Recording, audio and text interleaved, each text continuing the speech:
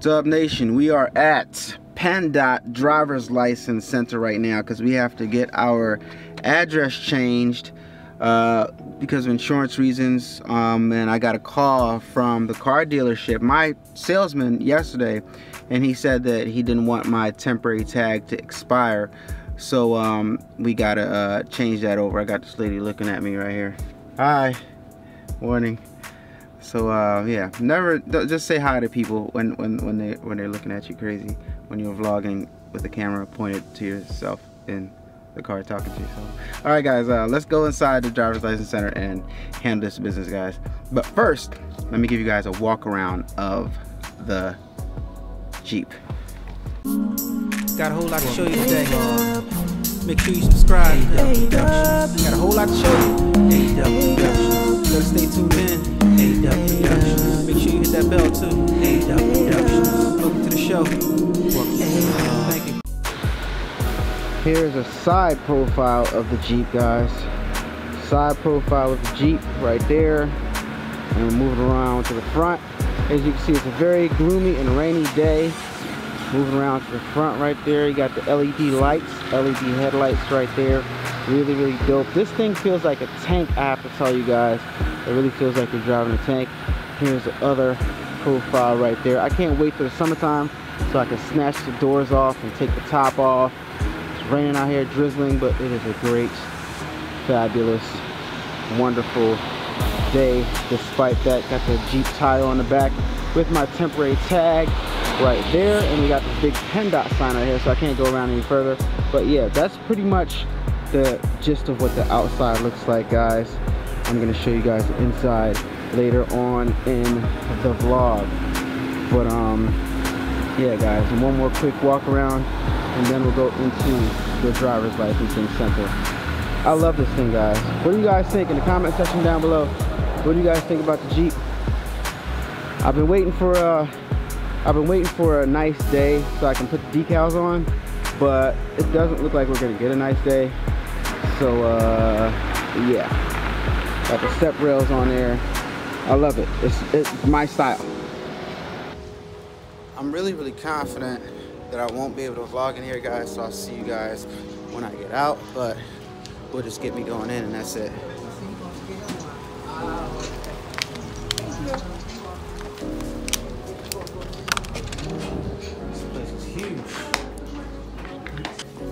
Now serving F813 at counter number 18.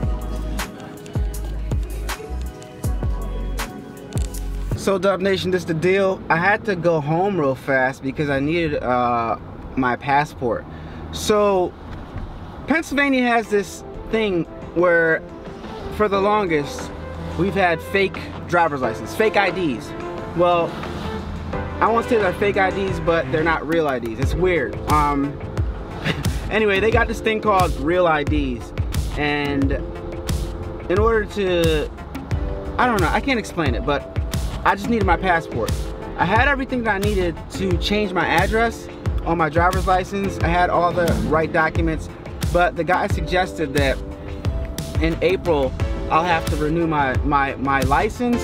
So rather than to pay $30 now to change the address, and in a couple months, in April on my birthday when my driver's license expires, pay another $30 and have to bring my passport to get the, you know, to renewal, because you need your passport for renewal. Just get my passport now and pay the $30 and renew as well as change the address at the same time. Makes 100% sense. So that's what I'm gonna do. Headed back home.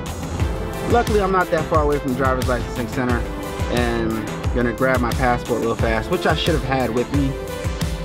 Always, as a just in case. When you're going to places like the DMV and stuff like that, always have that stuff with you, because it's just like, you know, they need stuff like that. Like, I don't know, social security cards, or not social security cards, more like birth certificates and driver and you know, passports and stuff like that. Mainly your passport, for real. So I don't know. We have our passport.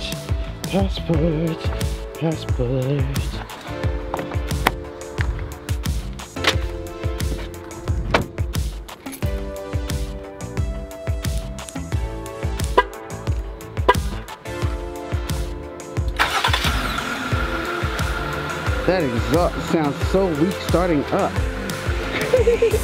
It's so soft. Alright guys, quick look at the inside of the Jeep. There's a door panel right there. You got your lock, unlock buttons right here.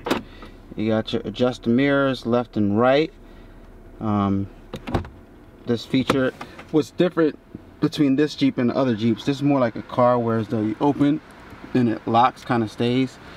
From other Jeeps, it like just swings, it's free swinging, but I can still take off the doors. You just take off that piece right there and unhook a harness, and the doors can still come off. We got our light adjusters right there to adjust the headlamps and adjust the interior and stuff like that, and got our signal control lever right here, turn signals. Got the controls on the steering wheels. Boom. Got the oh, look at this. Got the rockers on the back of the steering wheels to control the radio channel selectors. Got this to navigate the menus and the dash. Hands free. The Jeep logo. Got the cruise control. Got the rocker in the back of the steering wheel to operate the volume. Of course, we got our windshield wiper controls right here, right there. All right, and this is a look at our cockpit. Our instrument cluster right here. We got 120 on the dash. Oh, killing it. Full tank of gas. We can go anywhere we want to right now. Looking good. Just navigate a little bit. Got the music, got everything like that. So moving right along, we got the small screen. We got the small screen that will be changed soon, guys. That will be changed, so hold your horses. This whole bezel is coming off and we're replacing it with a huge touch screen, so stay tuned for that. That's one of the first mods I'm going to do, minus the antenna. The antenna's coming off and getting a short antenna, so stay tuned for that.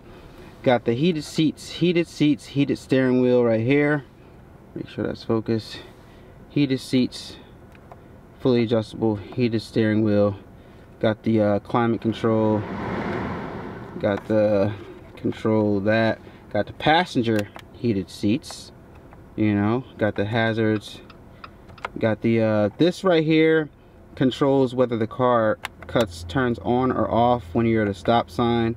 I mean, when you come to a complete stop, the eco mode, I guess. We got the off-road, the swerve thing. You guys can tell me what that is in the comment section, you Jeep heads. And we got our descent control, I guess.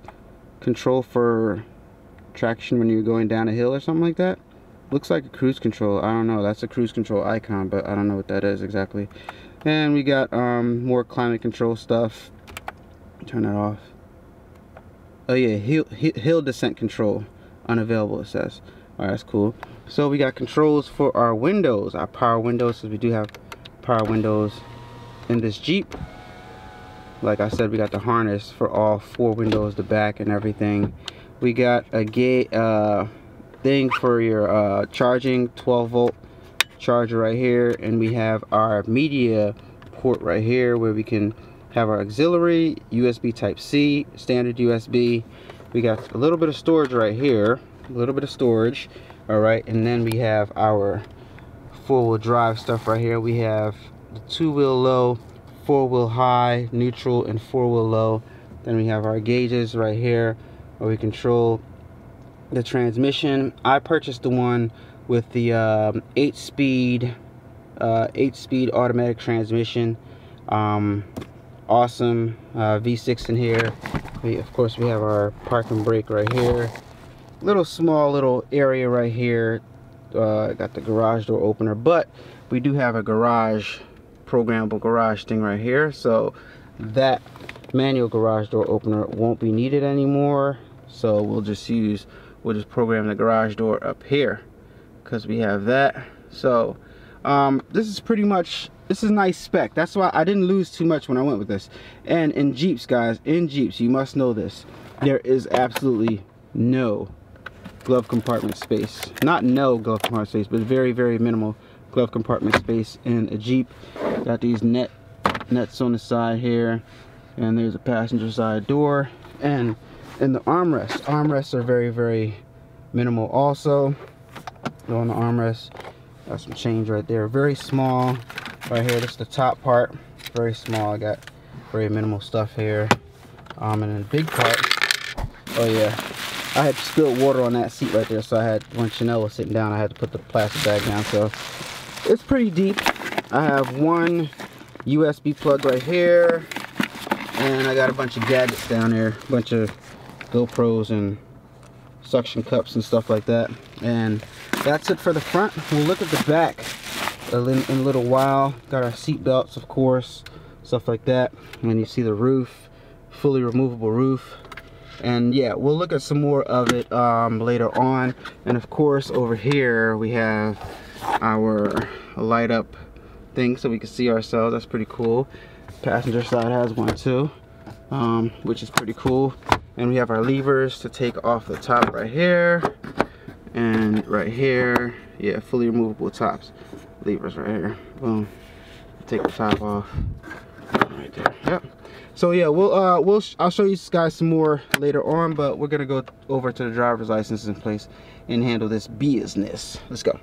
It's so gloomy and dark outside, but it's still such a wonderful day. It really is though. It's a great day. Despite the fact that it's raining, it's dark and dank and gloomy out, I still love this day. It's a great day today.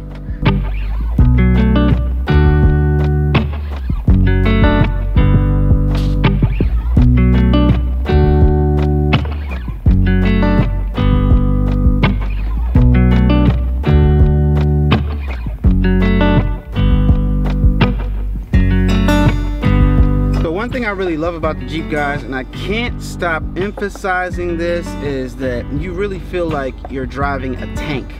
Like, you feel that you spent your money on something. Like, it's not that fast. It's not for everybody. That's the only way I can put it like this. This Jeep driving is not for everybody. It's a different type of feel than a regular car. It's a different type of feel than a traditional SUV. Like my mom's RAV4 is weak, right? But this is weak as far as like horsepower and stuff like that is concerned, but it still feels strong, like really, really strong. It's a weird, like, in between feeling. It feels like if I got in a collision with another car, like, I would be fine. Like, it really feels like solid. It feels heavy.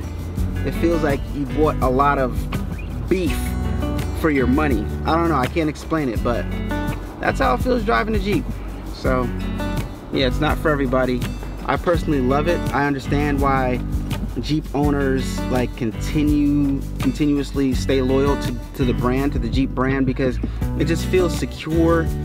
It's a different type of drive, and with the updates that they did, I don't feel like I'm missing out on too much technology wise. So it's pretty cool.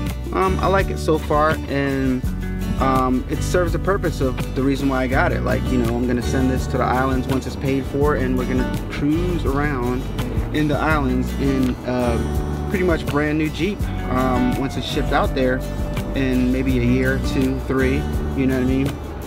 And we'll grab a supercar for the States.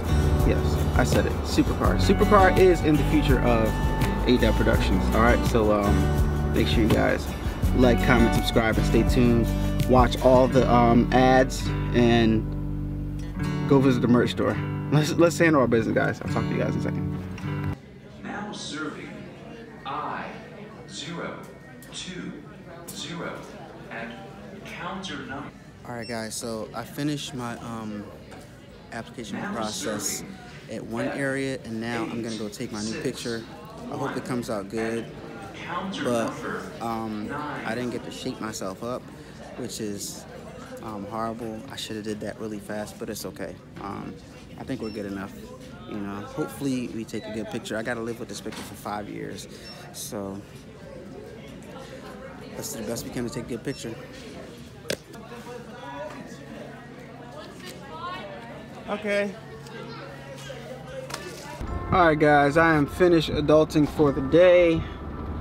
I've handled all my adult business that I need to handle. I took care of my driver's license, took care of my brand new Jeep registration inspection stickers and everything. Called the dealership, told them I took care of that, and I guess the guy's gonna call me back, my dealer's gonna call me back and let me know if he needs anything else.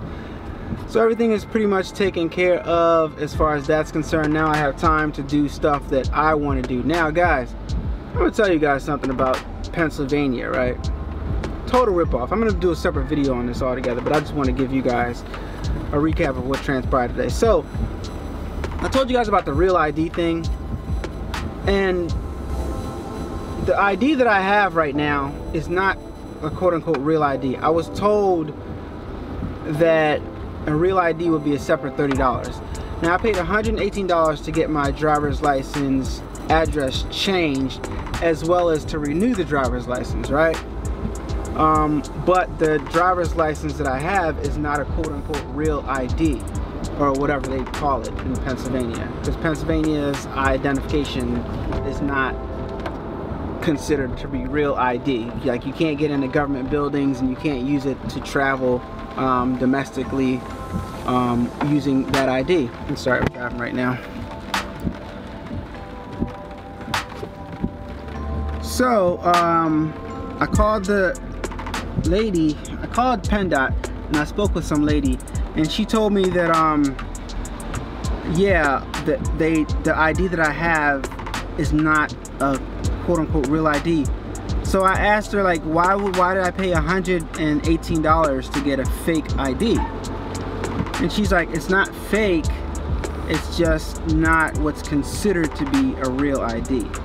I'm like, well, if it's not considered to be a real ID, I don't understand why the state of Pennsylvania is giving out something that's not any real ID. It makes no sense whatsoever, but I thought about it and it finally figured out what's going on here. What's going on is the state of Pennsylvania is robbing us. If you live in Pennsylvania, we're getting robbed basically. Because if you have if your state has something that's considered to be fake, and you have a certain timeline to get everybody to have real ID, or I don't know what type of stipulations they have with that. After you're aware of that as a state in the United States of America, why would you give people anything less than a real ID? You know why? Because you're greedy and you want to make money. So they have two separate forms of ID that you can get. I mean, I guess a real ID and a fake ID, but it's two separate ones. So you pay $30 to renew your driver's license from the state of Pennsylvania, and you get a driver's license card that's not a real ID. It makes the whole thing makes no sense whatsoever. It's like, if I'm not getting a real ID, well, what the hell am I getting? Like, you know what I mean? And I had the lady on the phone, and I asked her, I said, well, if the other one that I didn't get is called a real ID, then that means that this one that I did get is called what? And she had no answer for me. It's just ridiculous. It's just ridiculous. And it's irritating, and it's the trickery and the robbery. The system is just, oh my gosh. It's the system. It's set up messed up. It's just messed up how they just penny pinch and rob from the citizens, and like, all right. Turn up that, crank it up. Why listen to the rest when you're rocking with the best, baby?